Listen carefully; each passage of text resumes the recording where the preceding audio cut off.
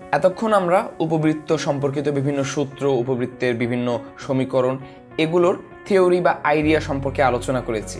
তো চলো এখন সেই সূত্রগুলো এবং থিওরি এবং আইডিয়াগুলো ব্যবহার করে আমরা আমাদের পরীক্ষায়, যেমন ভর্তি পরীক্ষা, বোর্ড পরীক্ষা ইত্যাদির জন্য গুরুত্বপূর্ণ সমস্যাগুলো সমাধান করে ফেলি। তো প্রথমত আমরা যে সমস্যাটি নিয়ে আলোচনা করব সেটা কিন্তু বোর্ড পরীক্ষার জন্য অত্যন্ত গুরুত্বপূর্ণ একটি সমস্যা। চলো শুরু করা যাক। তো বলা হচ্ছে 25x² + 16y² = 400 উপবৃত্তের উৎকেন্দ্রিকতা, উপকেন্দ্র, উপকেন্দ্রিক লম্বের দৈর্ঘ্য, অধিকাক্ষের সমীকরণ নির্ণয় করো। অর্থাৎ আমাদেরকে 1, 2, 3, 4টি বিষয় এই সমীকরণ থেকে বের করতে হবে। তো এই আকারের সমীকরণ দেখে আমাদের একটু কনফিউশনে পড়ার কথা, বিকজ আমরা তো এই উপবৃত্তের এই আকারের সমীকরণ দেখে অভ্যস্ত নই। তো আমাদেরকে যে কাজটি করতে হবে, একটু মনে করতে হবে যে উপবৃত্তের যে প্রমিত বা আদর্শ আকারের সমীকরণটি কি ছিল। হ্যাঁ, সেটি ছিল এরকম: x² / a² + y² / b² = 1। তো চলো এই সমীকরণটিকে এই আকারটি দিই, তাহলে আমরা খুব সহজেই a এবং b এর মান বের করে ফেলতে পারবো এই দুটি সমীকরণ তুলনা করে। তো এখন আমরা একে এখান থেকে লিখতে পারি 25x² + 16y² = 400। তো একে যদি আমরা ডান পাশে 1 আনতে হয়, আমরা কি করতে পারি? 400 দিয়ে ভাগ করে ফেলতে পারি। 400 দিয়ে ভাগ করলে আমরা যেটা পাবো সেটা হচ্ছে x² / 16 + y² / 25 = 1। এবং একে আরো একটু সুন্দর করে লেখা যায় এভাবে: x² / 4² + y² / 5² = 1।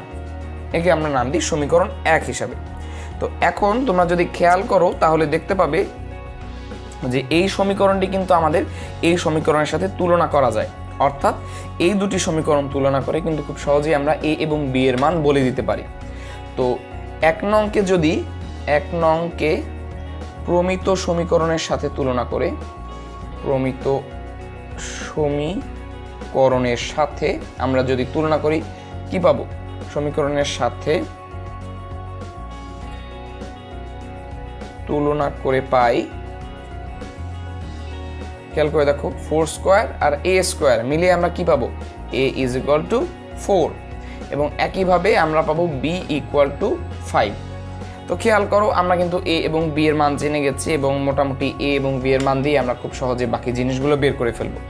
যেমন প্রথমে আমাদের বের করতে বলেছে উৎকেন্দ্রিকতা। তো এখানে যেহেতু b > a, আমরা বলতে পারি এই উপবৃত্তটি দেখতে অনেকটা কিন্তু এই আকারের হবে, অর্থাৎ এর বৃহদাক্ষ y অক্ষ বরাবর হবে।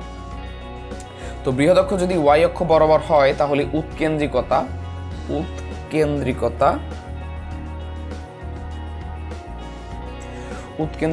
E = √b² - a² / b²। আমরা যদি মান বসিয়ে দেই তাহলে কিন্তু খুব সহজেই আমরা এখান থেকে পাবো √b² মানে হচ্ছে 25 - 16 / 25। তো এখানে থাকবে আমাদের 9/25, তার মানে 3/5। সুতরাং আমাদের উৎকেন্দ্রিকতার মান আসবে 3/5। এটি কিন্তু 1-এর চেয়ে ছোট, অর্থাৎ এটি এখান থেকে বলা যায় এটাকে উপবৃত্তেরই সমীকরণ। আমরা আরো নিশ্চিত হয়ে গেলাম। তো এখন আমাদের আরো বের করতে হবে উপকেন্দ্রের স্থানাঙ্ক। তো উপকেন্দ্র তো একটা থাকে না, দুইটা থাকে। সুতরাং উপকেন্দ্রদ্বয়ের স্থানাঙ্ক কি হবে? তোমরা যারা বুঝে গেছো তারা প্রয়োজনে ভিডিও পজ করে নিজেরাও অঙ্কটি চেষ্টা করে ফেলতে পারো। আর যারা হয়তো একটু বুঝতে এখনো অসুবিধা হচ্ছে তারা ধৈর্য ধরে সাথে থাকলেই আস্তে আস্তে বুঝে যাবে কি করা হচ্ছে এখানে। সো উপকেন্দ্রদ্বয়ের স্থানাঙ্ক কি হবে?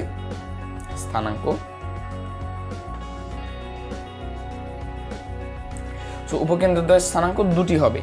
খেয়াল করো, এখানে b > a, এবং এটি মূলবিন্দুতে অবস্থান, এর কেন্দ্র মূলবিন্দুতে অবস্থান করছে, কারণ এখানে x² আছে, x - something স্কয়ার আকারে নেই। সুতরাং এখানে উপকেন্দ্রের স্থানাঙ্ক হবে 0, ± be। সো আমাদের বি এর মান জানা আছে, ই এর মান জানা আছে। আমরা যদি মানগুলো বসিয়ে দেই তাহলে আমরা খুব সহজে পাবো equal to 0, plus minus 5 into 3/5। সুতরাং সেখান থেকে আমরা লিখতে পারবো 0, প্লাস মাইনাস 3। এটি হচ্ছে আমাদের উপকেন্দ্রদ্বয়ের স্থানাঙ্ক। তো এখন এরপর বের করতে হবে আমাদের উপকেন্দ্রিক লম্বের দৈর্ঘ্য। সুতরাং সংক্ষেপে লিখি আমরা উপকেন্দ্রিক লম্বের দৈর্ঘ্য। যেহেতু বি গ্রেটার দেন এ, সুতরাং এই সূত্রটি হবে আমাদের 2a² b। সুতরাং এখন যদি মান বসিয়ে দিই আমরা পাবো 2 ইন্টু 16, কারণ 4² = 16 ডিভাইডেড বাই 5, দ্যাট ইজ 32/5। আরও একটি মান হয়ে গেল। সো একটা মান পেলাম, দ্বিতীয়টির অ্যান্সার পেলাম, তৃতীয়টির উত্তর পেয়ে গেলাম। বাকি আছে মাত্র একটি, সেটা হচ্ছে দ্বিকাক্ষের সমীকরণ। খেয়াল করো, আমাদের এখানে কিন্তু বি গ্রেটার দেন এ দেওয়া আছে, অর্থাৎ দ্বিকাক্ষের সমীকরণ। সেক্ষেত্রে দ্বিকাক্ষের সমীকরণ অর্থাৎ আমাদের যেহেতু উপবৃত্তের চেহারাটি এরকম, তাই দ্বিকাক্ষ হবে এরকম, অর্থাৎ এক্স অক্ষের সমান্তরাল রেখার সমীকরণ। সো এক্স অক্ষের সমান্তরাল রেখার সমীকরণ আমরা খুব সহজেই লিখে ফেলতে পারবো দ্বিকাক্ষের জন্য।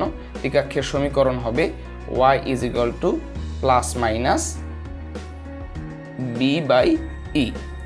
যেহেতু প্লাস মাইনাস b/e, এখন আমরা জাস্ট আগের মতো এখান থেকে ভাগ করে দিলেই পেয়ে যাব। সেটা হচ্ছে আমরা যদি মান বসিয়ে দিই তাহলে পাবো plus minus 5 into 5/3, which is plus minus 25/3।